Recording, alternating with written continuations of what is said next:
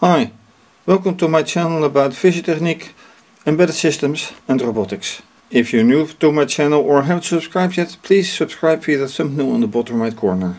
The focus of this video is my Raspberry Pi 2, which runs Linux, and in combination with C# I try to control the GPIO, which is right here, and with that band cable which is connected to this breadboard for controlling LED, another LED from Visiotechniek, and I want to try to read, not control, the input from this LDR from Visiotechniek. LDR is a light dependent resistor.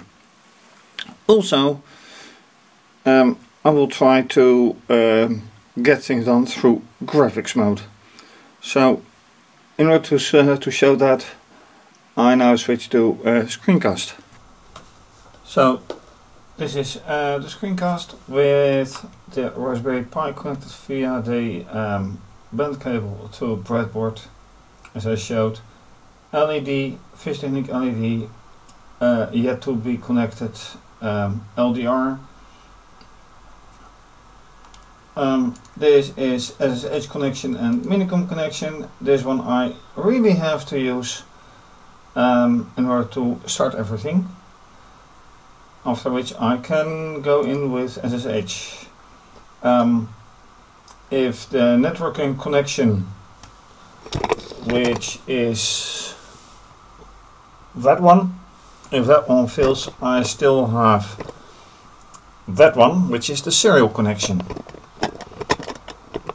So, then obviously the VNC, and you can see I already rendered something, but in order to get everything running, and I already prepared at least in drawing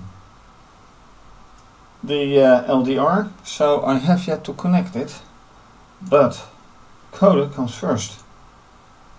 So FTR LDR, and then I have to do something to read, and that is yet to come. But let's first test anything from this. So I built everything, never used, well, not used yet. No use to run it here on the laptop. I have to run it right here. This is the graphical display. Unhandled exception. Why will that be? Because I put an unused pin in here. So let me disconnect these two, build all again, run again,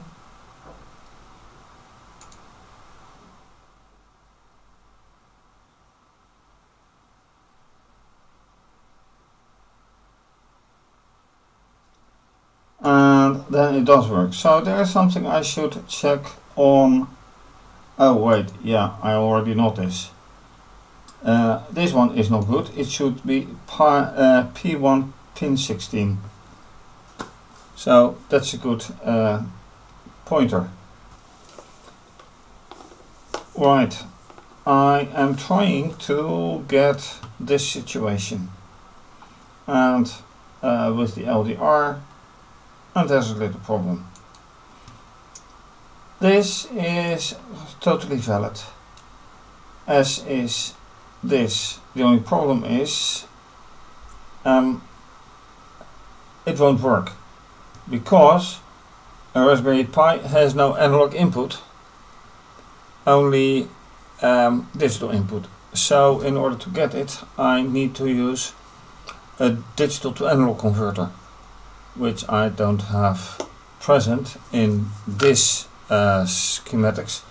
So since this is an analog device, right now it's out of the equation. which also means for now this one goes exit, this one and this one, unfortunately. So what can I do? Well, what I can do is, given the fact that I am trying to get things done in graphics mode, to get that done. So this whole thing can go, this can go. What is next? Well, yeah, the graphics. How do I display this into my graphics? And that will be a challenge, something new to me. So I need to find out in very short. Let me build it.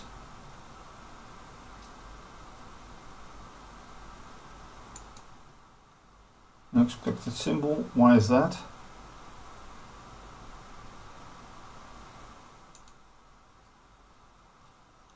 Is this not running anymore then? Well, this is the graphics obviously, and I want those digits in here. So yeah. And here goes an exception, so I need to find what's wrong with this, probably here. Let's see if that solves it. Most likely yes. Yeah, build successful. Okay. So anyway, trying to get those digits in the graphics environment. After quite some trying during almost 2 hours, I find two things. First of all, I have a problem reading here and using that in the main windows. And then hopefully this still works.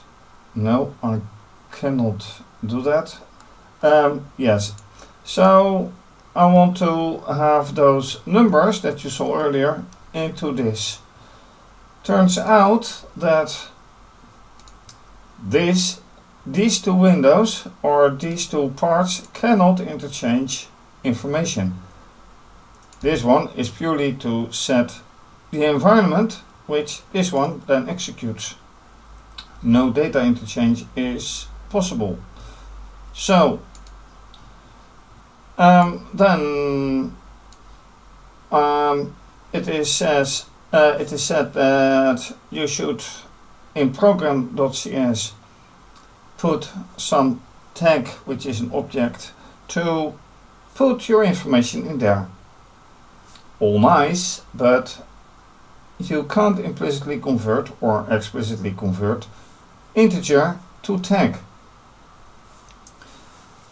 And I'm not the first one to try, and I'm not the first one to fail in this. So if I manage somehow to get the I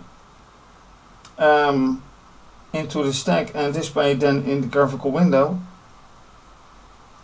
I'm very happy.